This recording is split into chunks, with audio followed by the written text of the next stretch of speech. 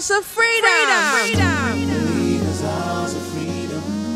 Believers house of freedom. Believers House of freedom. Believers house of freedom. Believers house of freedom.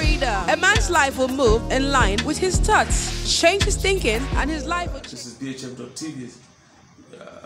Remember, we always say in this program, this Freedom Point, we always say in this program that nobody is created to fail. And so refuse to be intimidated. Refuse to, somebody once said that nobody can make you inferior without your consent. So you need to agree to be inferior for somebody to make you inferior. You must understand that you are so valuable. And if you were not needed on earth, you would never have been born. I'm not a medical person, but I learned that during the process of conception, the man produces close to 5 or 6 million, is it sperm or egg or whatever, that is just one that will end up becoming a human being, which means about 4 point something million will just go by. So which means that for you to become a human being, for you to make it at all, to become a human being, is because you are vital. It's because you are important. So you must begin to build your self-esteem. There are many people today. I have a friend who is close to me. If you see him, he told me once in a while that I should look. You need to pray with me because I'm always timid. Anyway, he finds himself. He just makes himself to be looking so inferior and so timid. Now people begin to see him that way. So you must learn to build up your self-esteem. You must have confidence in yourself. The church always teaches about faith, and you must have faith in God. But I tell you the truth, if you have faith in God and you don't have faith in yourself, you will end up messing up. You must tell yourself, I can do it. I read a story about I've read the gifted hands. I've read a story about the oppressions and the rest on the two. You begin to see some level of boldness, some level of courage, some level of believing in yourself. Before you go at all embarking on any project, tell yourself you can succeed. Because you see, success and failure begins from the mind. Begins from the mind. In Genesis chapter 11 verse 6, God himself was speaking. And he said, you cannot, there is nothing we can do about these people. There is nothing they cannot achieve if they put their mind on it to succeed. God is speaking about we humans when they were building the Tower of Babel. He said, there is nothing at all that they want to do that they will not succeed at if they fix their mind on it. Your mind is powerful. Of all the invisible energy that is operating in the human body, the mind is the greatest. The mind is the greatest. The mind is the connection between success and failure. The mind is the bridge between the spirit realm and the physical realm. You must understand that the mind is in the soulish realm, and all your decisions, they are product of the mind. All the decisions you make in life, they are factored. The mind is a factory. The mind is a factory too, where decisions are made. I must also understand, according to the Bible, that you are what you think about yourself. That's why I said, as a man thinketh in his heart, so he is. Even in Proverbs, he said something. He said, life and death, they are also product of the thoughts. The extent to which you go is a function of your mind.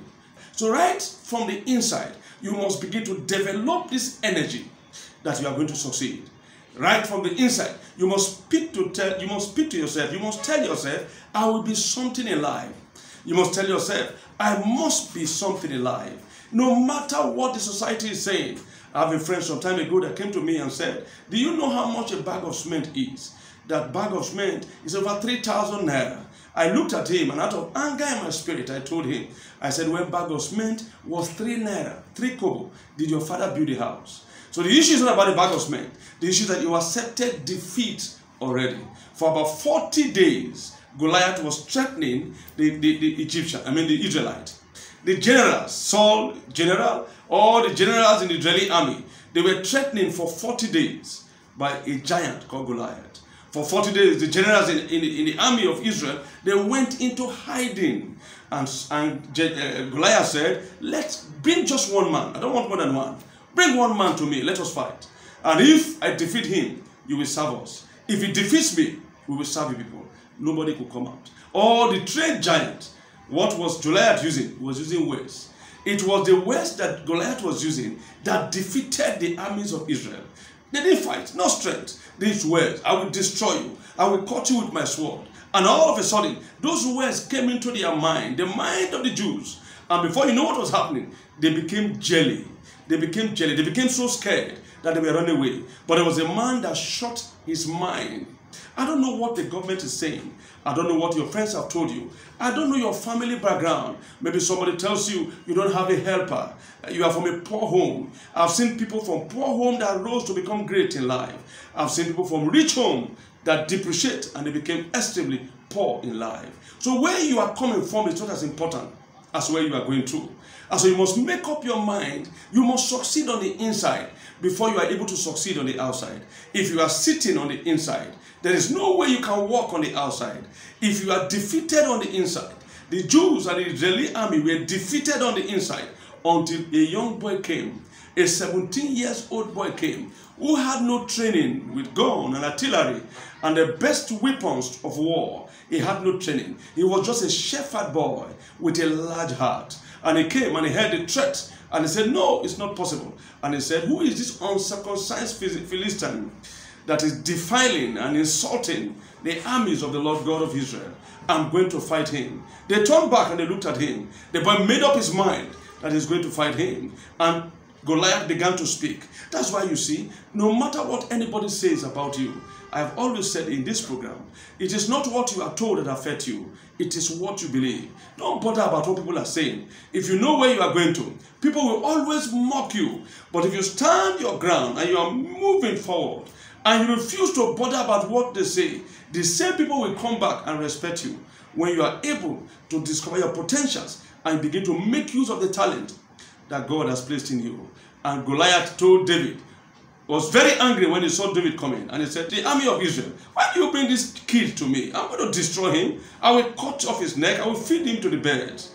And David looked at Goliath, and David responded, I'm going to kill you.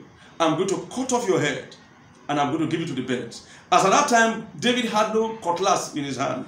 He had no knife in his hand. But he said he's going to cut off the neck of Goliath. Remember, Goliath was a giant, an extremely huge fellow. But at the end of the day, the confidence of David was so much, he killed Goliath. So you must have confidence in your ability. I've seen too many people who believe they cannot do it. When you hear them speak, you will know they will never succeed in life.